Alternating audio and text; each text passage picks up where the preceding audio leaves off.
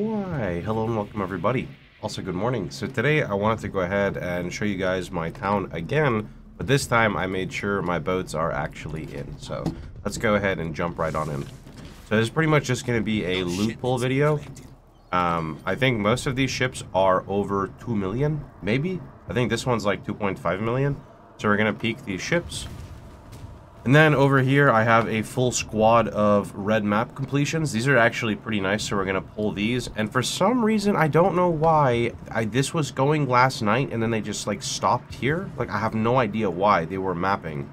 Nobody died, so I'm not sure what happened here. I did run out of gold, but the running out of gold wouldn't be relevant because this literally takes 10 minutes, and I ran out of gold after a couple of hours, which would imply that they'd be, like, down here. So I'm still trying to figure out why sometimes they stop working. Maybe I just brain farted, but anyway, let's go ahead and check. Okay, so let's take a look at the first rewards. Oh, look at that. How nice a divine orb. How beautiful.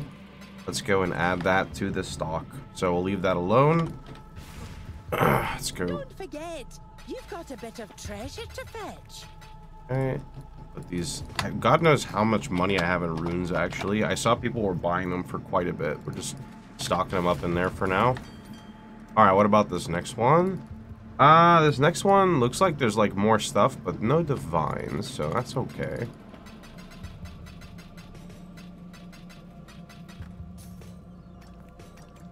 Okay, and last one. No divines, that's alright. Pretty good gumball, I'll take it. I'll take it. I didn't really do much to work for it. What was I thinking about just now? Very nice for SSF, though. Like, looking at the amount of gumball you get, I think it's going to be a very fun SSF league. Okay, and then let's go check our mappers. Alright. So the mappers are kind of interesting. In SSF, I will definitely look at more loot, like this, for example. Not amazing, but as, like, a starting chest, that would be pretty good, right? A lot of good stuff in here.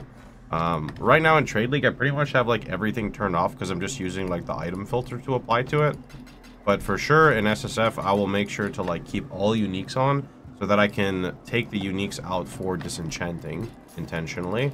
I've actually found quite a few divines just from the mappers, which is pretty cool.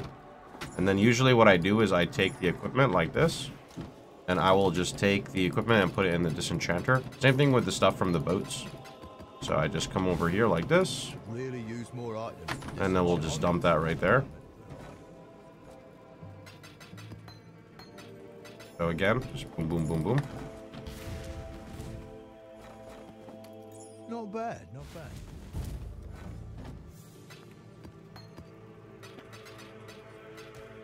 Nice. That.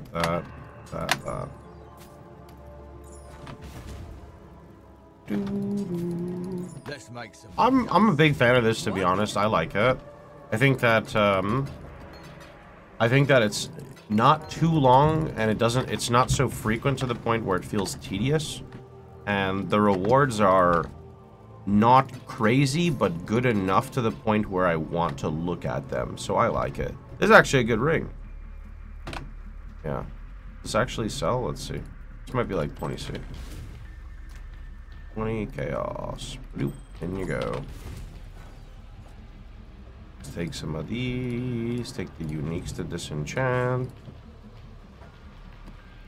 I kind of like compared it yesterday when I made a similar video to this where I was talking about how waking up in the morning and like kind of looking at, you know, what like your wealth sort of is just such a nice feeling. Like you wake up and you're excited to go check, you know. You want to go see if your broker made any sales. You want to go see if your boys brought back anything good. You check up on your boat shipments. I don't know. It's a very cozy feeling. I can't say I've ever been so excited before to literally wake up and just play Path of Exile. I think it's probably been years since I have enjoyed a league mechanic this much, which is interesting though, because when Sanctum came out, Sanctum and Sentinel League were some of my favorite. But at the end of the day, I think I like this one more just because of the way how it integrates itself into the game. I mean, granted, Sentinel did integrate itself as well, and for me, Sanctum was amazing. I don't do Sanctum much anymore because it's rebalanced and it's my build kind of sucks for it is probably the main reason I would say. It's one of the few places my build is not good at.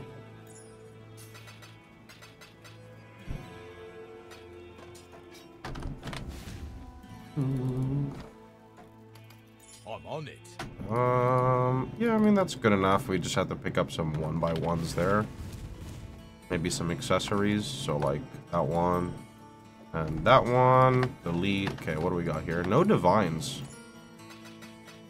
Unlucky. Oh, uniques are good to disenchant, though. I don't know if they can disenchant jewels.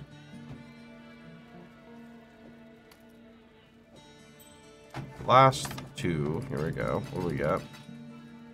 Some nice scarabs. Is this jewel worth anything? No.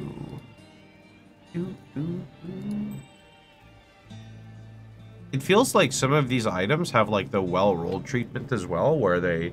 Seems like their rolls are a bit better than, I don't know, like identifying stuff on average. Looks like we are coming to an end here, though. We do have one more thing to check, but I think we're getting at the end here. So let's trash that.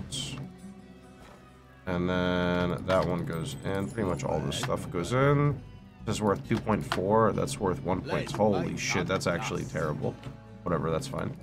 What have you got? Okay, what about like, okay, that works. Let's make some dust. Yeah. Do.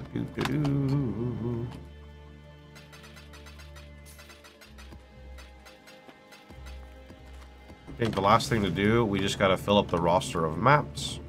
And then we gotta go look at these two right here. There's not really anything special there. Okay. Yeah, so here's how I do this. Currently this map device is set up with 10 all the way to 7, and they are very expensive. I'm trying to re-roll and get like non-hybrid people here, but even if you look here, this rank 9 is 1800, and this rank 8 is a hybrid at 1200. So, I don't know, I think they're just giga expensive, so...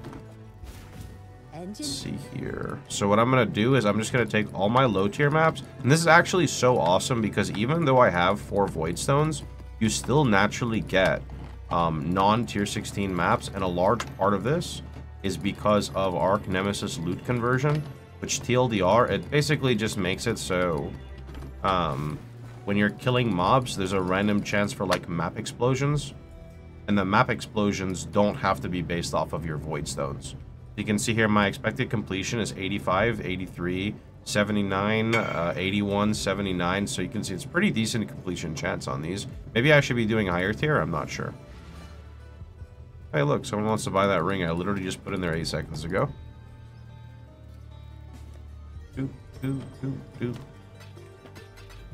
Thanks, mappers.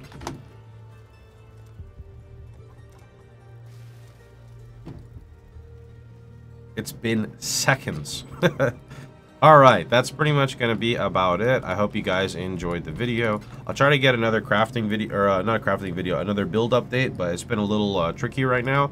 We are blasting, we're close to level 100. I do have another video going up maybe in a couple of hours. It's actually crafting gloves. It's going to be similar to the shield craft, but a lot quicker because, actually, I guess it's kind of similar. So we have the glove craft that's going to go up, and then I'll figure out what's going to come next, but that's pretty much about it. I think probably an Atlas update video will come next, but that's about it. So I hope you guys enjoyed the video. If you did, please feel free to like, share, and subscribe. And don't forget, you can catch me streaming live every day but Sundays at twitch.tv/Pohx. See you guys all tomorrow.